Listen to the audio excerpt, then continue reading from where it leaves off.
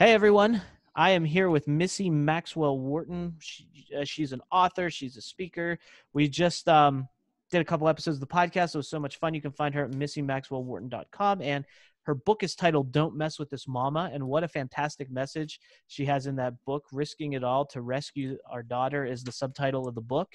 It's a true story. She went to Ethiopia, rescued their daughter, went through a whole litany of things just to get her back here. And it's just, you have to listen to the podcast episodes if you haven't, when they go live. Missy, thanks for sticking around to do this. It's my pleasure. Good to see you again, Mario. Yeah. So after we did those episodes, like what stands out in your mind? Is there anything that like stood out from recording together that, that's just on your mind or your heart right now?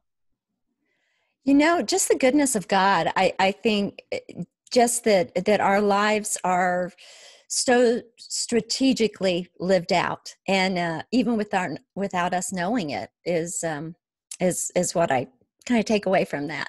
Yeah. Are there some decisions you can think of that you made in your life that, you think about now and you're like, man, if I would have done that differently, I'd be in a whole different place? Oh yeah, yeah. There was a decision I had early on where I could have gone to Los Angeles and been an actress, or I could come to Nashville, which is where I came, and become a singer. And that choice changed everything, because that's how, I married my husband, started having children, and realized that I was called to motherhood. I love children. I love teaching them that they have great authority in their destiny and just to be world changers. And that's what I hope my 4 kids are. And so your 4 kids, one is Favor is adopted. Favor is your daughter Yeah. that you brought back from Ethiopia. Are the other Yeah. three, are they yours, or did you adopt them Well, as well? our firstborn is actually 22 now, and he's our firstborn. And then we had a daughter who's 19 in college, and then we adopted our first adoption was a young boy from Ethiopia, and he was what you call a waiting child. His name's Shawit, and he is a phenom when it comes to soccer. He's pretty good. That's fantastic. And Favor, did she come from the same area in No, Ethiopia? he came from the northern area of Eritrea, and she came from the southern area. So very different, very different. But how do they interact, being that they're from the same country at least? Is that like, was it interesting to see when they came together? It was funny because, Shawit was very excited. He was going to have a little sister. He wasn't going to be the baby anymore. And she got here, and Ethiopian women are very strong. And, so she let him have it. The first time he did something, she let him have it. And he was just like, whoa, I don't know if I like this. But he loves her. The whole family embraced her. And she is definitely a Worton. Definitely a Worton. That's fantastic. She was well, I mean, from the story, it sounds like she was meant to be with you anyway. So I mean, Yeah. yeah, it wasn't like you had to make her a Wharton. It seems like she was born that way. Yeah, she was. And before we ever got her, people kept saying, she's perfect for you. This is your child. And my husband and I both laugh about it. And we thought, well, is she loud and obnoxious? Is this why everybody's saying she's a Worton?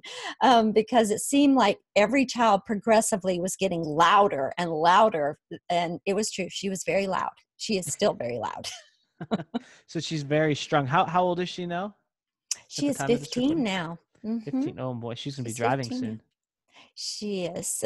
Oh, I see the look on your face. So But she is smart. And I tell you something about her. She wants to be a lawyer. And she has decided that she wants to be one of these lawyers, attorneys that wants to go and fight for justice for these children so that they can come and have a family as well, because they have shut down Ethiopia for adoption now.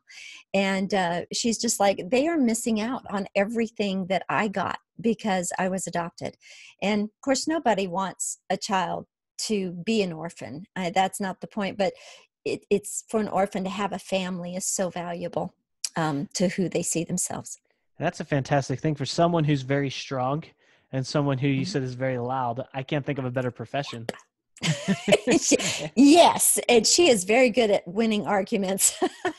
So, And to be the voice for people who need it. I think that's something that's very needed too. So, I yeah. mean, when you look at your story and you look at the Mhm. challenges you had to go through, I mean, it continues through her. So, It when she does. does this and she makes this big impact, I mean, everything you had Yeah. to do just will be amplified through that. Absolutely. And that's the way we live our life. Our children are watching. And it's more in how we live our life. And I work with a lot of mothers that they're like, what if I didn't get my kids ready in time for college? And what if they just mess up? And it's like, no, you've had their whole life to teach them through the actions, how you loved others, how you treated other people. That that's the true lesson there. It's not in all the words you tell your kids, it's the life you live out in front of them, and they become exactly what you are. And when you look at the bigger picture, like you don't see it when you're in it, right? When you were in Ethiopia and Mm-mm. you were in hiding and, Mhm. people were coming to try to take your daughter and you were in this precarious situation, that's all you saw at that point. And you're just trying to survive day to Yeah, day. But now that this is unfolded and you've, broken through it, you've overcome the challenges, you're here, you can see how this is so yeah. much bigger than that situation at the time. Absolutely. I think most of the hard things we go through that make us who we are now, we would have never signed up for it. And I think that's the glory of it, is that things happen to us and we have to figure out what was already in us to come out on the other side. So what we're seeing right now is what people already were. It's just being revealed who they were. So I'm seeing a lot of great things come out of people right now, and it's a beautiful thing. That's great. And everyone, I believe anyway, God will never give you more than you can handle. And I Ooh, remember that reminds me of one of my favorite quotes from Mother Teresa was, God will never give you more mm. than you can handle. And she would say, well, I just wish he didn't trust me so much. but, but that being said, I mean, it's such a pertinent quote to your Yeah. story. It is. And you know what? It's really, we think we want to live in the comfort zone, but the reality is we get new life when we're not in the comfort zone, when we're challenged to be more than we think we are. God never calls us to what we think we can do. He calls us way beyond that because we're not doing it on our own strength. We're doing it on his strength. So if we would just trust, going back to the trust that we talked about. Well, to that point too, I think that when you look back through history and you look at if you go back to the Bible and you look at the apostles and you look at how things played out, I mean, God typically, and this is just my opinion, but he likes to show himself through people that you wouldn't expect because it shows more of what he's capable of. Like if he takes the most powerful person in the world and makes them do something and calls them to do something that they do, yeah, that's nice, but it's like, well, they're the most powerful person in the world. They have all these resources and everything there. But Yeah. if you can take someone like Matthew, who's a tax collector, and turn them Yeah. into someone who wrote one of the Gospels, now that's Hmm. pretty impressive. Like the total opposite to just it's like a complete 180. Exactly. I mean, you look at David. How many times did David mess up? And yet, he was the apple of his eye. But then I look at the generals of the faith that have lived in the last 500 years. You look at, they were some messed up individuals, and God goes, I'm going to use him or her. And they end up changing destinies. They end up changing cultures because they lived a life that was not afraid to go beyond what they thought they could do. Yeah. And I And think they let God. one of the best examples of that, if you want to go back to the Bible, is Saint Paul. I mean, Oh, yes. look at that story. I mean, right there, it's just Yeah. so. Yeah. And look at Gideon. I Mhm. mean, Gideon didn't think anything of himself, and God went, "You mighty warrior, you." And Yeah. me. So it's a I love the way God picks the most unlikely and puts them out there to change the world. And I think it's the messages, whether whether you're religious or not, whatever, spiritual, not spiritual, whatever your beliefs are, go where you're pulled.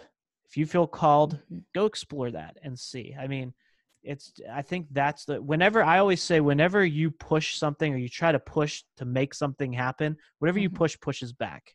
But if you go where you're pulled, then you can explore it. There's nothing pushing against you. I mean, there's still be challenges because you have to grow to get to certain places, but why make it harder than it has to be? Go Yeah. where you feel pulled, go explore that, see what's all there, and you can always make decisions. One of the things I believe God gives us, or you can believe whatever you want, but one of the things I believe God gives us is, one of the most powerful things he gives us, I'll say, is free will. So we can Mhm. make decisions. We can decide whether we want to do this or do that. We can decide whether we want to explore this or explore that. So utilize that and see what's out there and go where it feels right. Yeah. Yeah. And actually, it's all about unlocking your destiny so that you can walk out your life in an authority and leave an everlasting legacy. But the way you find that out is what do you already enjoy? What do people look at you and go, man, you're really good at this? I mean, what are those things you're being told every day by what you love to do and what you lose time doing? I can write for hours and all of a sudden go, oh, wow, okay, wait a minute. I need to stop. I need to feed the kids. But it comes easy. It's not something you have to fight for. Yeah, absolutely. Missy, thank you so much for being here and doing this and the podcast and everything. I've had so much fun. Your story's so powerful. And I remind people to visit you at MissyMaxwellWharton.com and, grab a copy of your book as well. Don't Mess with This Mama, Risking It All to Rescue Our Daughter. Great, great book. Great story. I've just had so much fun. Thank you. And we have to do it again real Thank soon. you. I would love that, Mario. Thank you for having me.